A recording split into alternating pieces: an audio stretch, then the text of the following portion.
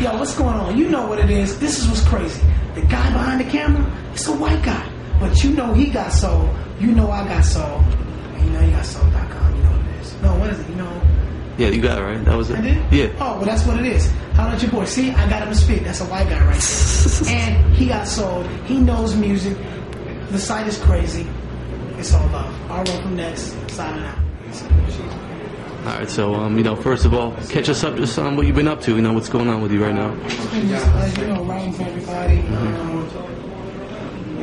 And I took a break for a minute. I just had to figure out other ways to be prosperous without music. So I got the lounge opening in Atlanta. I've been writing. I had a mixtape that came out. It's called Return of the Voice.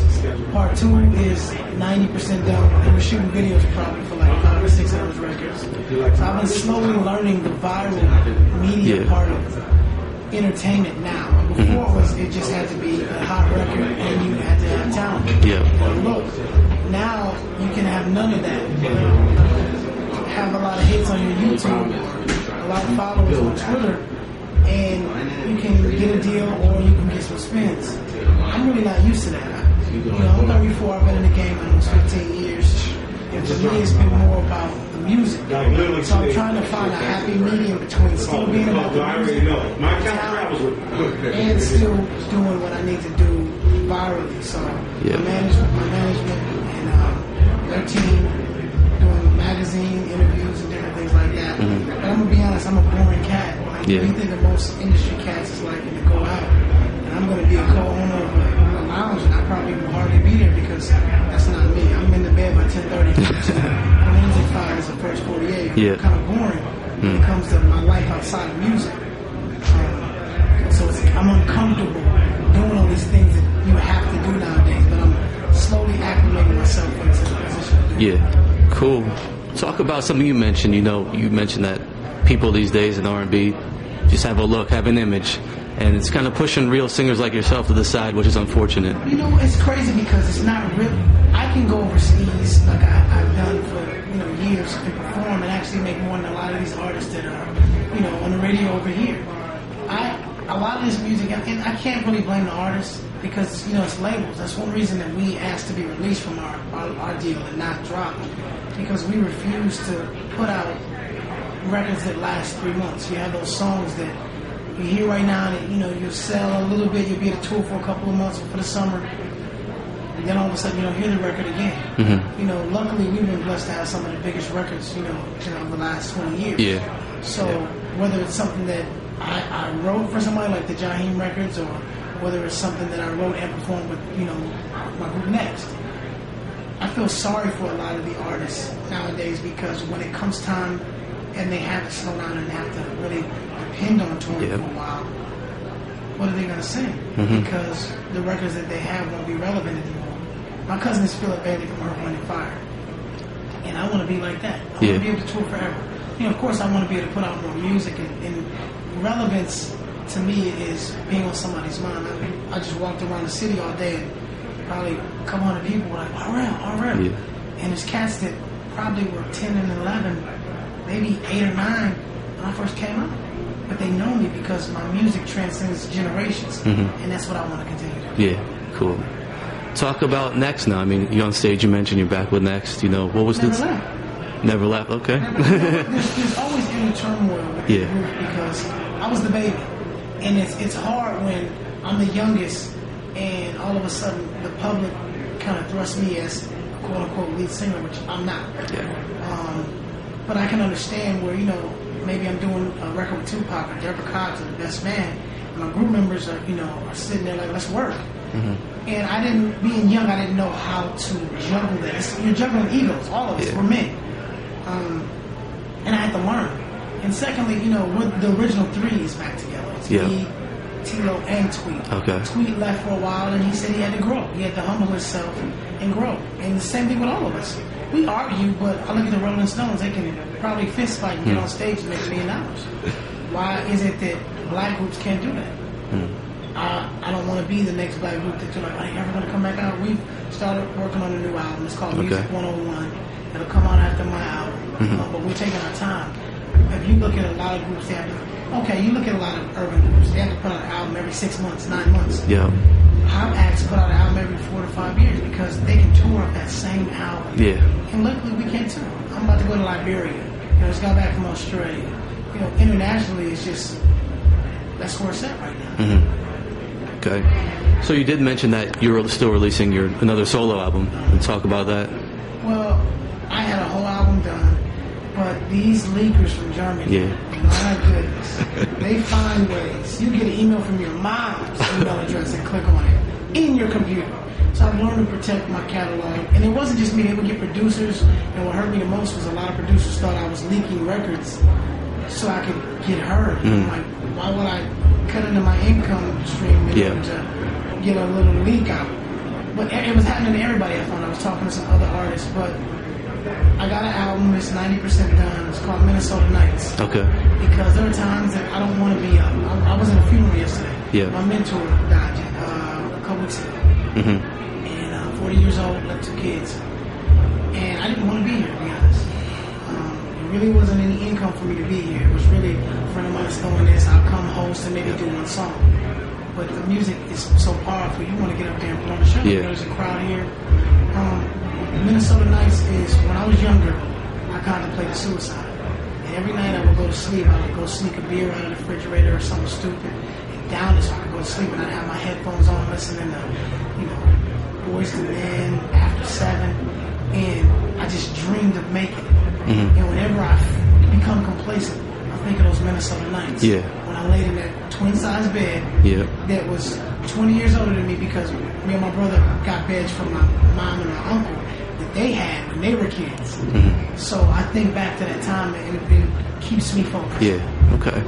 Now, talk to me a little bit more. I mean, you mentioned the tragedy you've been through recently, and I think a lot of fans don't realize the human element that, you know, behind an artist. You mentioned you didn't even want to come here to perform, but, you know, as an artist, you got to go up there, you got to act like you're happy, you got to smile, take pictures. How do you know, balance that? And even though inside it's probably killing you. Because you realize it's bigger than you. To be honest, I'm actually more comfortable on stage than I am right here, right now. I can forget about anything.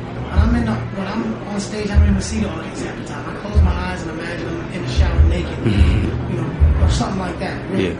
I imagine I'm anywhere but where I'm at. And music has always been an outlet. I mean, a lot of songs that I've written or performed, people listen to and it takes them to another place. But before it can take them, it has to take me. That's how I know that it's good enough. Yeah. You get past the point where you go, oh, it sounds good. I like how I sound on this song. It has to be bigger than that. Mm-hmm. And I've matured and learned that. So now, music is actually my outlet. Yeah. You know, it's an amazing thing to get paid to do something that I probably do for free. Yeah. All right. Cool. Talk about your writing. You know, you mentioned writing for other artists. So, you know, what's your process? Because I'd love to hear a writer's process when they put a song together. Well, it depends. Like when I wrote Jamie Foxx's record, Forecast, I listened to his first album, and I really wanted to. He was around when I did my solo album. He was in the studio every day telling jokes. He invited me to Will Smith's house. We became really cool. And I actually wrote the record for him 2 years before, but the label didn't want him to record it. Yeah. He called me like, I want it. So a year and a half passed, and I finally reached out to him. I was like, if you don't want the record, it's cool. You still my guy. He was like, no, I'm actually shooting Miami Vice right now. We're flying from whatever country they're in. I'll stop in Minnesota, pick you up. Yeah. You come to Miami. I can't do that. I had to go to graduation. I was like, but right after the graduation, I come down to Miami. So I come down there, and we record the record, and he put it on the album. Yeah. And the funniest thing is, I've never heard another artist that I've written for perform a song I've written live. Jaheim, Lloyd, Luther, Usher, nobody. I was at a concert in Atlanta. He was at the Fox Theater. He started singing my song. And I started singing loud as hell, not even realizing it, was just feeling so good. Yeah. And he's like, shh. Then he looks at us like, let me sing. Sees me, breaks the music down, points to me and tells the audience, RL. Oh, that's so cool. Give it up for RL. Here's one of the highlights of my career. Yeah, that's so cool. Are you currently, you know, writing for any other artists right now, or just focusing on Next? Well, I'm focusing on my project as well as Next and the new mixtape. Artists come to me for records. I'm going to be working with Mila next week because she's down in Atlanta. What I hate, it's been a humbling experience writing for a lot of artists that I feel like vocally I might be on another level. Having to dumb down records. Yeah. But that's not a problem. Yeah. excuse me, but it really did humble me as an artist. The hardest part is when I write a record and I hold it for an artist that I consider a friend, and they don't use it. Oh. It happened with Lloyd. I did 2 records. I did it with the Runners and Cool and Dre, and I called him like a year ago on my birthday. He thought I was calling him about the song. He's like, I still want to use them songs. Yeah. And I was like, no, I'm calling you on my birthday. When you come to my party? He's like, oh, okay, cool. I'm in Australia, but I'll be back tomorrow. So I was like, cool. So I hadn't heard anything else about it. So, to be honest, I wouldn't even have charged. Because he's like, I love his spirit. He's a really good cat. But the album came out. I went and bought it. My record's on Monday. Yeah. So you get sensitive with your material that you hold for artists, but you also realize there's a lot of industry talk every day. It could be the people around that artist. Yeah. I mean, a lot of fans don't realize that stuff that goes on behind the scenes. You know, does that happen often? And do you take that kind of thing personal? Like, how do you deal with that? It's hard not to, because I'm a man first. This industry doesn't define me. Yeah.